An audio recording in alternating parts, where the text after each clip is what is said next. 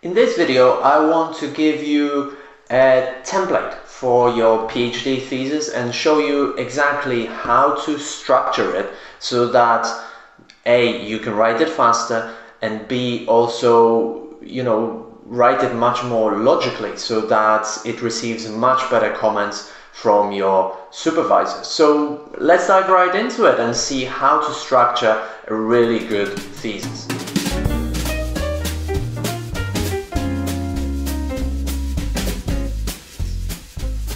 If you're new here, my name is Marek Kiczkowiak and I run Academic English Now, where I help PhD students and researchers write research papers for high-impact journals.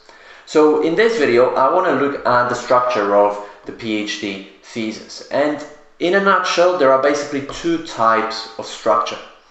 Type 1 is what we would call a paper-based thesis. A paper-based thesis is called in this way because it's structured around the papers that you have published, right?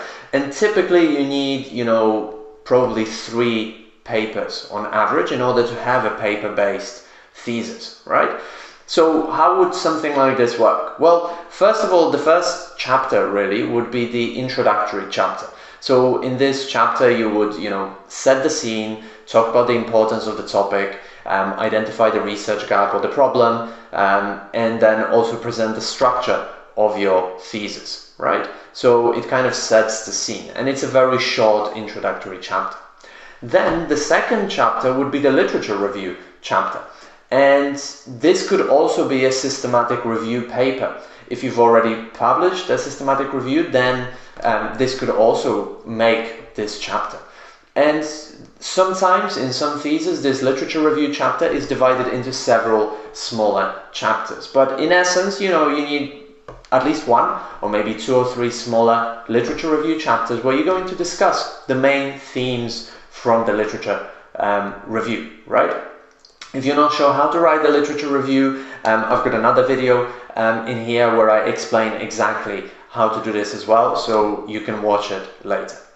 And then you would start presenting your research papers, right? So, depending how many papers you have, then, you have chapter 3 would be paper 1, chapter 4 would be paper 2, chapter 5 would be paper 3, right? And basically, you just copy and paste them as they are, making just some small tweaks to the introduction and the conclusion section of the paper so that it kind of fits with the rest of the chapters, right?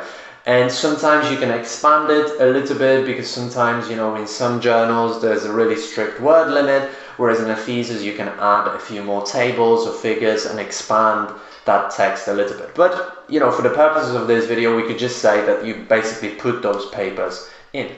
And then the last chapter would be the concluding chapter, in which, you would summarize the main topics discussed in your thesis, you would summarize the main results of all the 3 papers that you've published, and you would, briefly discuss those results again.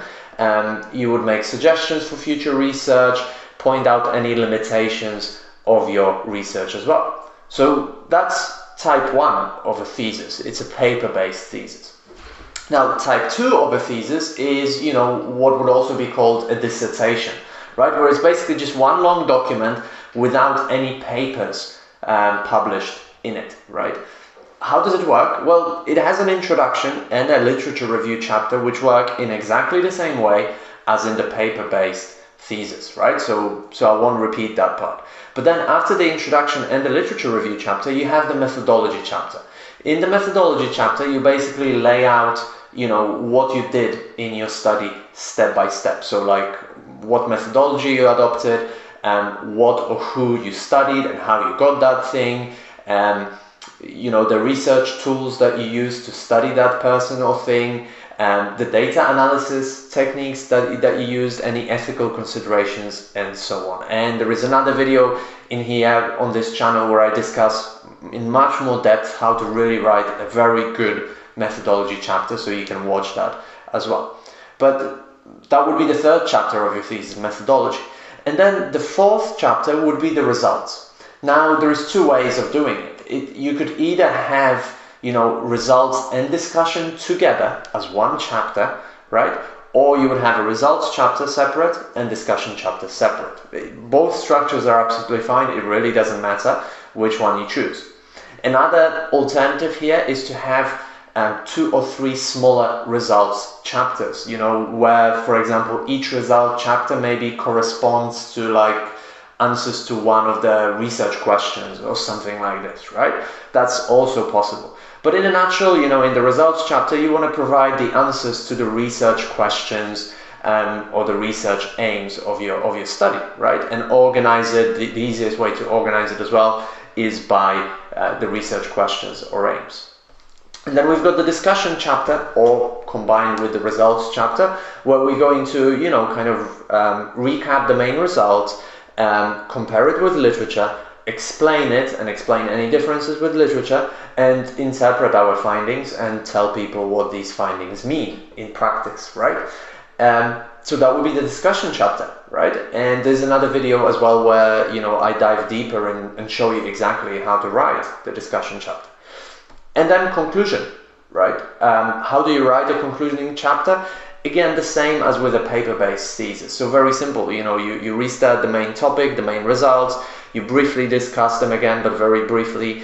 And then, importantly, you point out the limitations of your study and the suggestions for future research. And you also talk about practical implications of your study, right? So that's basically it. 2 types of thesis structure, right? Type 1, paper-based, type 2, and more of a classic dissertation. And they have a lot of similarities, like introduction, literature review, and concluding chapter, and then some differences in terms of the chapters in between. So if you enjoyed this video, give it a like, subscribe to this channel so you don't miss future videos, and also schedule a free one-to-one strategy session with me. And that's your opportunity to talk to me one-to-one, so we can really identify your challenges and your goals and see if and how I might be able to help you to achieve your goals faster.